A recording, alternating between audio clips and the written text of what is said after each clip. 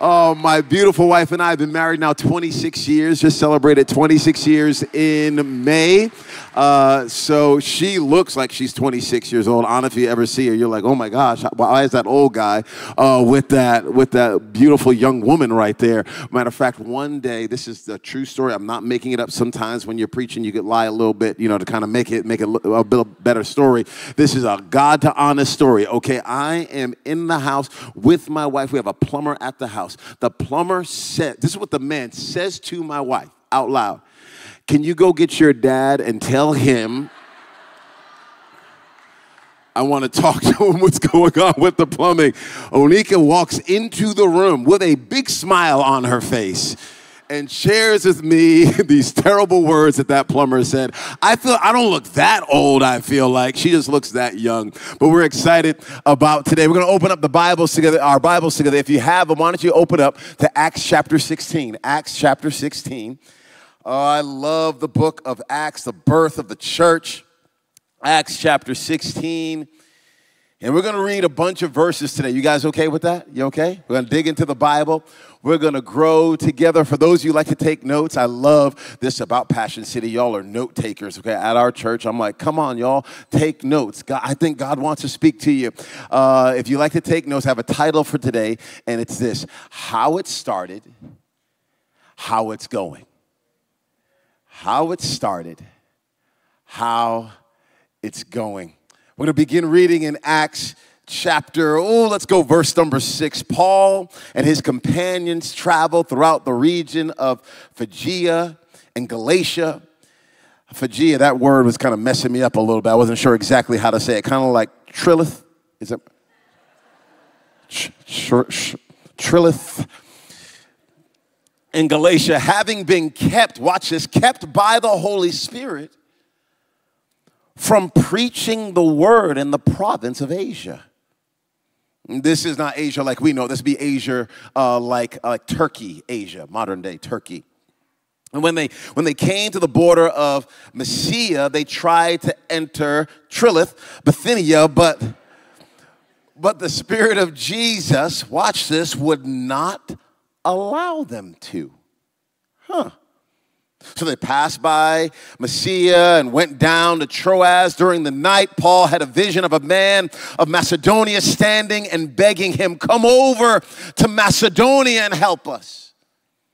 And after Paul had seen the vision, we got ready at once to leave for Macedonia, concluding that God had called us to preach the gospel to them. We're going to look at a bunch of verses here. Let's just pause on these first ones. I love the Bible so much, and I love that y'all are a Bible-loving church as well. We believe that God, these aren't just like dead words on a page, right? This is God speaking to us. As I heard one writer say it, we don't just read the Bible, we listen to it, because it's God speaking to us. So as we open up the scriptures here, let's just trust the Holy Spirit. He's going to open up our hearts and draw all of us closer to him. So we're reading here that Paul and his companions are in a particular part of the world, and they want to go to another part of the world, and all they want to do is preach the gospel.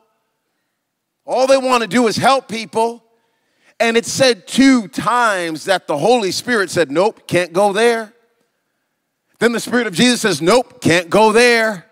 Well, all I want to do is preach. All I want to do is something good. All I want to do is something positive. All I want to do is help. Have you ever been in a little quandary like this? You're like, man, all I want to do is help people, but I can't seem to get this business off of the ground. All I want to do is finish school so that I can go ahead and fulfill the plan and purpose that God has on me, but I keep hitting my head up against the same brick wall. Sometimes we have a dream in our heart, a desire in our heart, and we want to maybe tell the devil, get out of my life, devil. And God's like, it's not the devil, it's the Spirit of Jesus trying to stop you from going a direction you don't want to go here. Because sometimes we think if there's a barrier, if there's a wall, then it must mean bad. It must mean that God's not in. It must mean somehow we got to get through that thing. And yes, that's true. I want us to have the fight and the fire, and I want us to have the grit to be able to push through things, no doubt about it. But there are some times I want us to pause just a little bit and say, Spirit of of Jesus, would you lead me and guide me? I don't want my will. I want your will. I don't want my way. I want your way. I don't know where this prayer got lost in the church, but somewhere along the line, we started asking for our will and not God's will. But we're going to be a church, Passion City, that says, God, I don't want my way. I want your way. So shut whatever door you need to shut and go ahead and close whatever opportunity you need to close, because I just want to go where you want me to go, not just where I want to go. I read a long time ago, and Lou, you can correct me if I'm wrong, but I think I read this for the first time in I Am Not, But I Know I Am, where you wrote about how in Genesis it was evening and then there was morning the first day. Am I making that up? I don't think I am. That's good. He's humble. There was evening and there was morning the second day. There was evening, there was a morning the third day. When you read through the book of Genesis, you see that the day starts at night. When you go to sleep, that's when the day starts. That means as you are resting, God's working. And when you wake up, you are waking up to an activity that has already been happening all throughout the day. So now when I wake up, I'm saying, God, the day has not started. The day's already going. I want to partner with what you're already doing in this day, and I want to fulfill the plan and purpose that you have for me. Friends, stop stressing out so much. You weren't in control in the first place. It was never about you in the beginning. It's always been about God. It's always been about his fame. It's always been about his glory. So since it's always been about him, you don't have to carry it all on your shoulders. Your kids will be taken care of. Your finances will be taken care of. Your heart will be taken care of. Your business will be taken care of. Your city will be taken care of. Your whole life is in the palm of his hands, and he has the ability to lead you and guide you into all truth. They're thinking maybe the devil's stopping us, but it wasn't the devil. It was the Spirit of Jesus saying, no, I don't want you going that direction. Then a dream happens. He has a dream. It's a man of Macedonia. And the man of Macedonia says, please come and help. I want you to see the urgency. They get up immediately, and all of a sudden, they're now going to jump into their Tesla, and they're going to make their way from the direction they were trying to go to another direction. No Tesla at all. They're actually about to jump on a ship sail some 156 miles. You're going to find out in just a second. The wind seems to be right behind their back because they sail these 156 miles in just 2 short days. Here we are in chapter 16, verse number 11. From Troas, we put out to sea and sailed straight for Samothrace. I think I'm saying that right.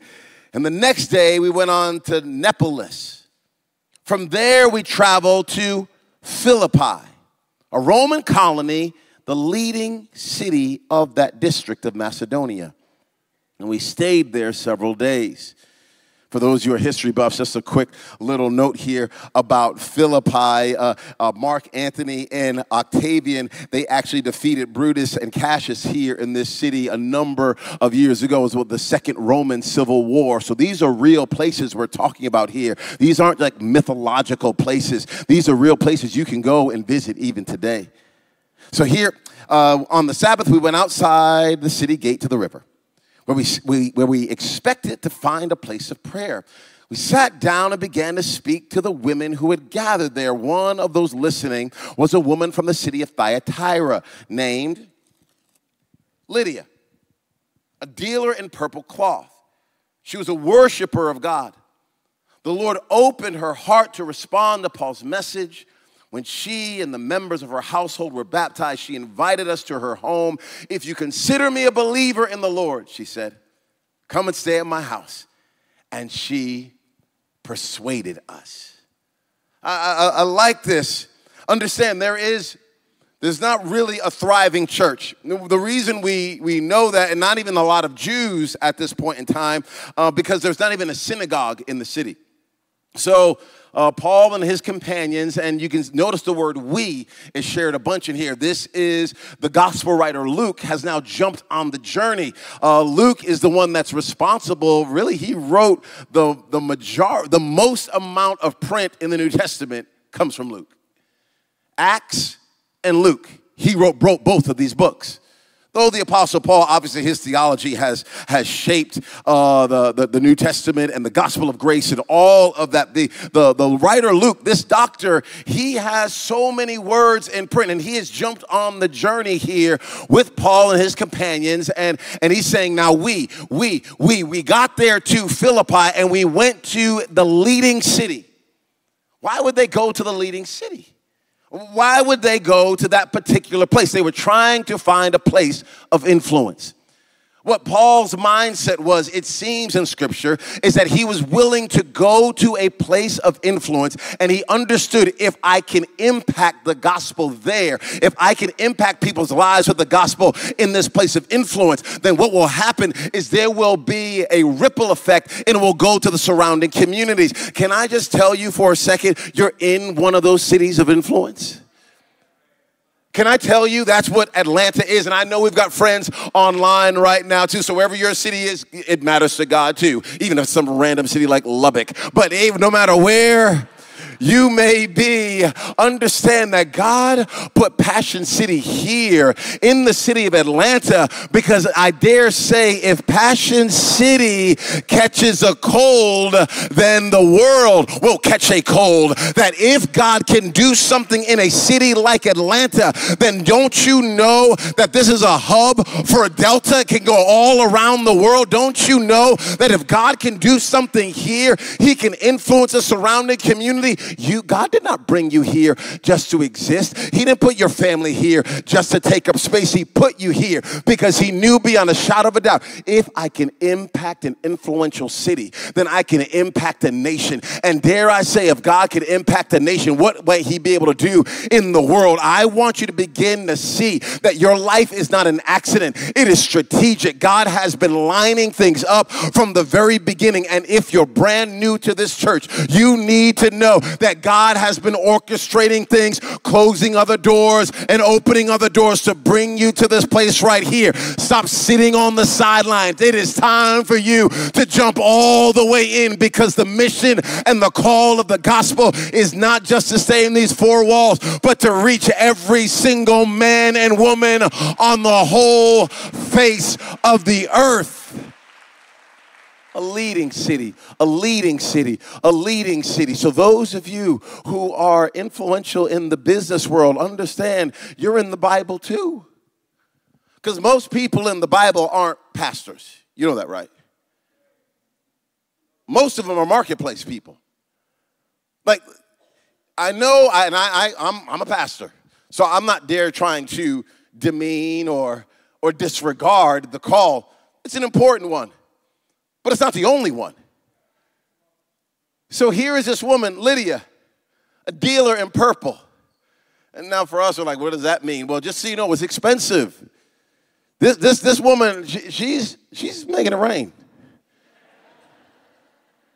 This woman right here, she's got her stuff together. She's out there. And when Paul goes to this influential city, he ends up in an area with an influential woman, a woman that has strength and power. I just want to celebrate just for a quick second. I'm so thankful for women with strength and power. I'm so thankful for even like a Shelly Giglio and all the team that is here. I'm thankful that God in the Bible is like, hey, I'm not trying to tell you that I'm not going to put gifts and talents on the inside of women. Matter of fact, I'm going to put them in men and I'm going to put them on women. You talking about Pentecost? I'm pouring out my spirit on men and on women, on my sons and my daughters. I am going to do what I want to do in and through every single person that I put on this planet. So here in this moment, the Apostle Paul is hanging out with Lydia. She's a dealer in purple, and she and her whole household get saved.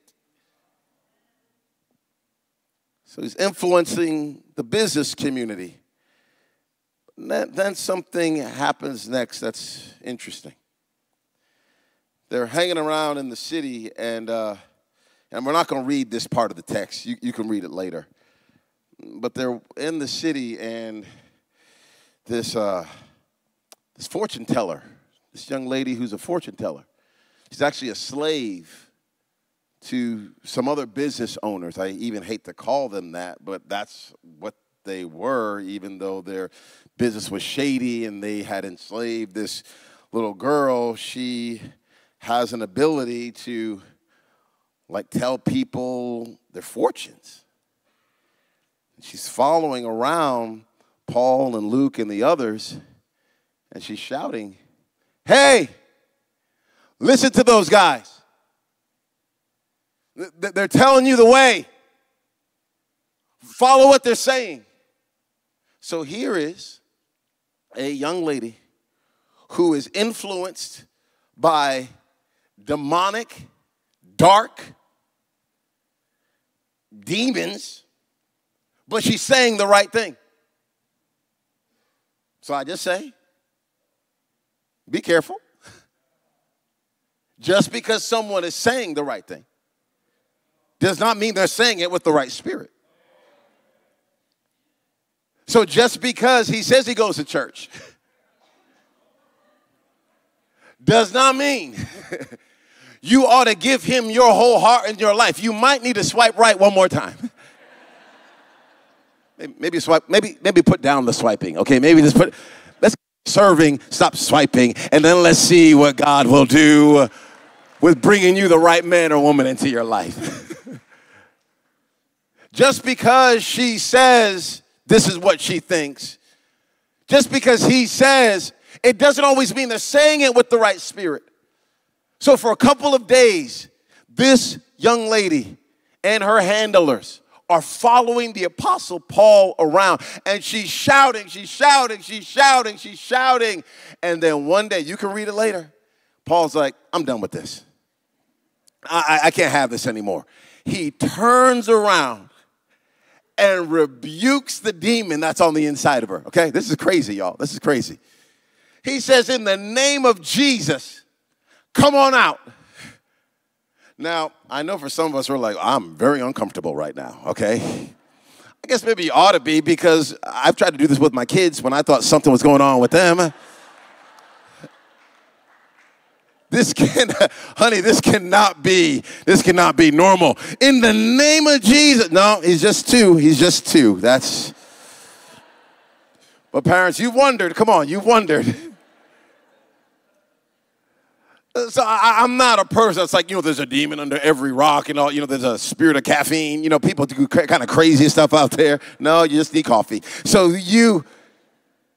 But in this moment, the Apostle Paul knows it's not right. It's not right. You know when you know? You just know. It's not right. Something's off here. Business owner, you can walk in, you can go, something's not right. I can feel something is off here. I know Louie and Shelly have felt this at times. Whoa, what's going on? What's going on with the staff? Something, come on. Something's not right. You felt this with your roommate.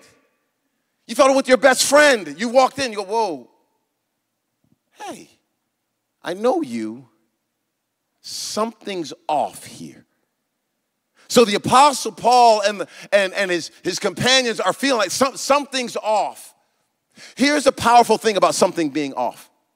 When something's not in alignment, now obviously here it's a demon. Other times it just might be an attitude. It might just be a mindset. Here's a beautiful thing. I like the authority that they are walking in that comes from being a follower of Jesus. And this is something I feel like sometimes we have stepped away from as followers of Jesus Christ. And I want us to step more into that. You are not just here existing. You are not just here taking up space. You have been put as an ambassador of heaven to be a representative of the kingdom of God in your generation. So that means when you pray, you don't have to pray just weak little anemic prayers. Your prayers are not based on your faith. Your prayers are based on the power and the might of Almighty God. So when I walk into a room, I'm walking into this room not with my head down, but with my head up, not because I'm prideful, but because I'm surrendered, because I've been put here on assignment. So I want to shake you from the inside out and say, son and daughter of Almighty God. You have been given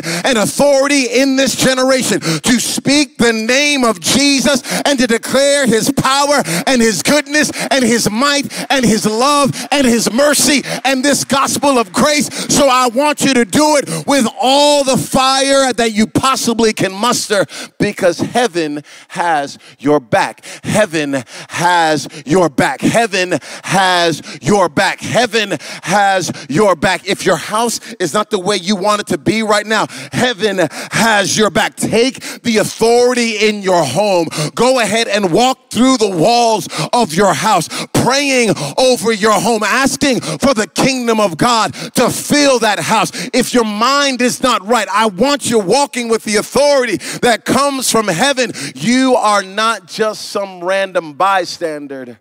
You are a son and a daughter of Almighty God, put on this earth for such a time as this. And if you think just the power hitters are just Louis Giglio, then you're missing it, because the Spirit was put on the inside of all of us. The Holy Spirit has empowered each and every one of us to be his hands and his feet in our generation. So here, this woman gets freed from this evil spirit. Now,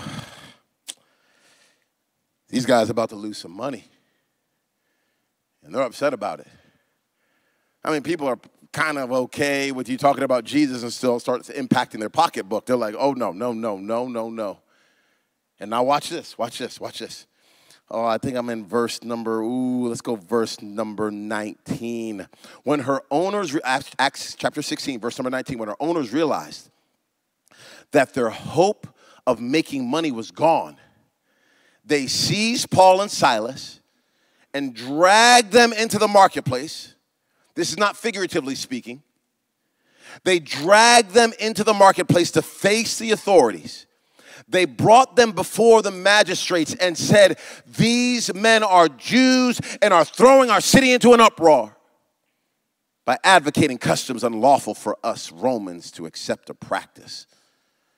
The crowd, watch this, the crowd joined in the attack against Paul and Silas, and the magistrates ordered them to be stripped and beaten with rods. After they had been severely flogged, they were thrown into prison, and the jailer was commanded to guard them carefully. When he received these orders, he put them in the inner cell and fastened their feet in the stocks. What? Paul and Silas didn't even ask to go to Philippi. The only reason they ended up there is because God gave them a dream. The only reason they ended up there is because there was a vision of a man from Macedonia. Remember, they were trying to go someplace else, and the Spirit of Jesus kept stopping them from going that other place. So now they go where God sends them, and in the place God sends them, this is what they get. I know maybe you're wondering if you're in the right place and in the right season because bad things are happening, because you're navigating difficulty. But what we see here in the text is that God stopped them from going where they wanted to go, led them to the place he wanted them to be. And where he wanted them to be, there was persecution.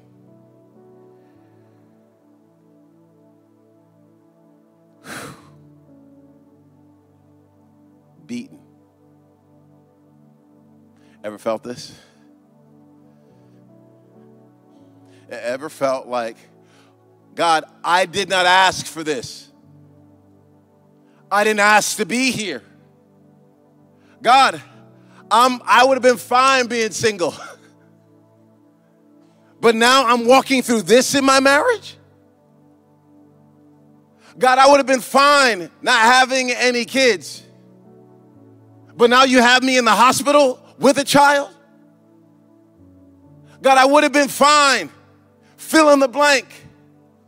But you led me here, and where you led me, I'm bleeding, I'm beaten in the place that you led me? If you've never been here, just keep following Jesus a little bit longer.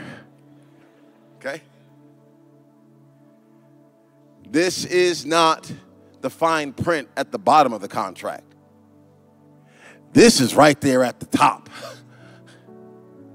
Saying when you are a follower of Christ, you and I don't get to be immune to the problems and the difficulties and the pains and the persecutions of this life. Y'all, they're just preaching the gospel. They're just trying to help people. That's all they're trying to do. You ever feel like, God, all I'm trying to do is I'm just trying to do good. And this is what I'm going to get. We are, Pastor Louis mentioned it, we're in the middle of, we actually have 2 buildings that we just purchased and we're renovating right now, which I don't know if it was the right thing, but I felt like we talked to the board and everybody was like, yeah, let's do it. So, woo, it's been a massive step of faith for sure. Like, okay, Lord, let's go ahead and do this. So as we have taken these steps, we have heard from so many friends of ours that whenever you go and you take ground and you want to get any building, that there's a lot of opposition that can come at you. And my wife and I were sitting and we were talking and contemplating, should we take this step of faith? Because I don't know if we want the smoke that's going to come with this, right? So we were sitting there and we're praying through it. And Onika's like, I don't know. And I said, honey, there is no guarantee that if we play it safe, the enemy's not going to attack us. So let's just go ahead and do everything that God is calling us to do, because we know that it's better to be in his will than it is to play safe. And I'm just praying, because that's the spirit and the heart that is on this house. This is a house that takes ground. This is a house that believes God for miracles. This is a house that trusts God to do the impossible. This church family is a church family that says we're going to take out a whole week and serve a whole community. This is a church family that will say, let's go ahead and take over an entire arena and make it a sanctuary for the kingdom of God. We are a people that believe God for miracles. That's who you are. But even in the midst of it, please understand there are some battle scars and some wounds that some have experienced that they can't even talk about. There are some things that even Louis has gone through that he hasn't shared with anybody else. And as part of, I'm taking ground, but dang, I've been hit.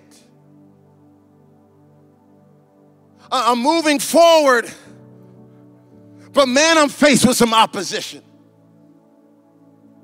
And here they are, beaten, dragged, humiliated, mocked, talked about.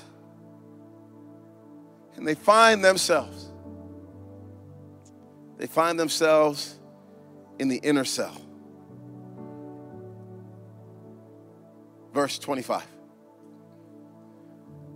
About midnight,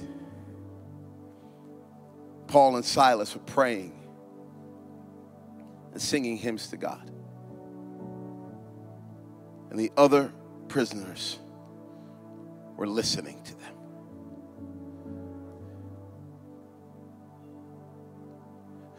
I told you them being dragged and beaten was not metaphorical. It was literal.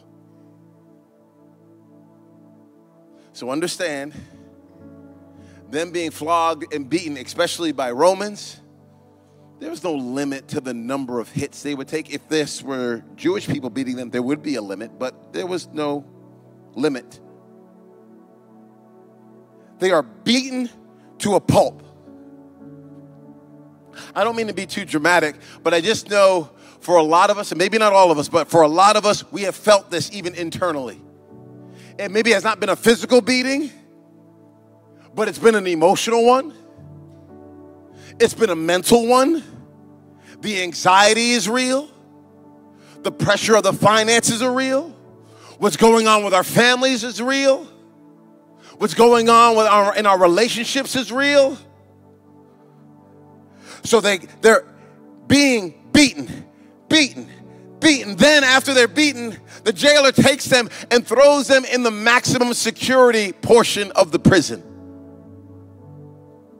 Their feet are tied in these stocks, probably separated, that will increase the cramping and the discomfort that they're experiencing. The blood is dried on their face. Their eyes are swollen. Their backs are bruised. Maybe they're concussed. And they are here in the inner prison doing what God has asked them to do. Then, about midnight, with the pain, with the tears, with the hurt, with the difficulty, with the betrayal, with the confusion, with the angst, with the pressure, with the dried blood on their face, they start praying and praising. Now, in this moment, there is no music.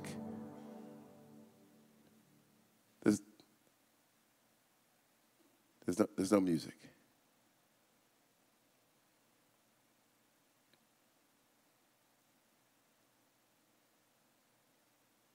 And while they have all that pressure on them, you hear from the inner jail cell, "You are worthy of it all."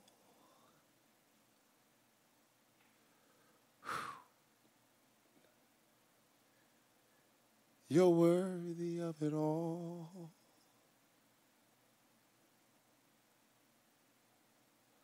For from you are all things, and to you are all things. You deserve the glory.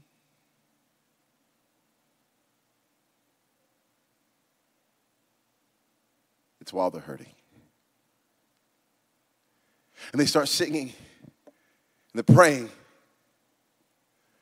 They're praying in the midst of the pain. God, I trust you. God, I trust you. Advance your kingdom, advance your fame, advance your name in the earth. God, I trust you. They're praying and they're singing. And it says the other prisoners start listening. And when the other prisoners start listening, look at this. Look, this is what the text says, right?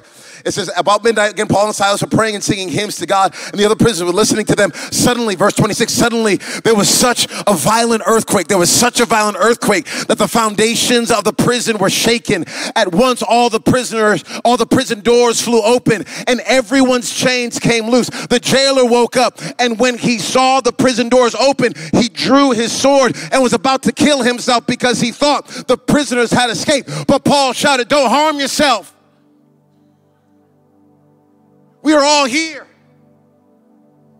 Wait, you're telling me that them praying and praising in the midst of their pain and persecution somehow made its way through that maximum security jail cell? It made its way through their bloodstained shirt and faces. It made its way through their puffy lips and their swollen eyes and somehow reached the very throne of heaven. And when God began to hear their praises, and there was no music, there were no lights, all he heard was them praying and their praising, then God said, "I'm going to move in this situation." And God shakes the very prison where they found themselves bound. What's your way to get out of where you are? It's not complaining, friends. It's not bickering. It's not pointing fingers. For every one of us at all of our locations, for us, it is us saying, God, in the midst of the prison that I find myself in, I am going to praise and I'm going to pray. And as we begin to praise and as we begin to pray, God does something unique in the story. He does not just free Paul and Silas. He frees everyone that was hearing them praising and praying. So I dare to tell you that the people who are around you, that are watching you walk through the death, that are watching you walk through the difficulty, that are watching you walk through the betrayal, that are watching you walk through the heaviness, as they see you pray and praise in the midst of everything that you're walking through, please understand that you're going to help some chains fall off of their hearts as well, so they too can begin to praise and declare the goodness and the grace of Almighty God.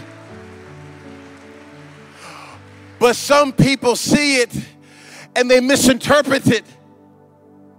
So the jailer misinterprets what happens and he's about to kill himself. I don't mean to get too heavy here. I don't want to get too heavy at all.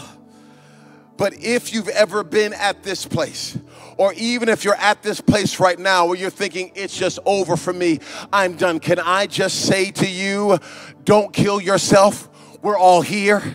Can I just tell you that there are people on your right and your left? We're all here. Can I just tell you to put down the sword, put down the bottle, put down the pills, put down the beating yourself up? We're all here. All you got to do is let us know. All you got to do is raise your hand. All you got to do is announce that I need some help. We're all here. You're not navigating life alone. You're not on some island all by yourself. You are not some aberration that we don't understand what's going on in your world. No. If you'll speak up, I want you to know we're all here. We have your back. Put down the sword. We love you. Don't do it. We're all here. So the jailer stops. And then look at this. Then the jailer called for lights, rushed in and fell trembling before Paul and Silas. He then brought them out and asked, sirs, what must I do to be saved? Verse 31, they replied, look at this. Believe in the Lord Jesus and you will be saved, you and your household. This is not complicated. It is not hard. Believe in the Lord Jesus and you will be saved. Believe in the Lord Jesus and you will be saved. Believe in the Lord Jesus and you will be saved. I don't want to make this too hard for you. I don't want to make it a song and a dance, because what Jesus Christ did for you on that old rugged cross and him getting out of that grave was enough to save you and your entire household. And all you need to do is believe in the Lord Jesus and you will be saved. Wait. I don't have to be perfect. I don't have to have it all together. No, it's by grace through faith in Jesus that you are made right with God. So church family, every location, understand, what do we need here? We need a faith that is dependent upon our glorious Savior, for him to do the work in our hearts, for him to do the work in our lives. And as he does it, salvation and new life come.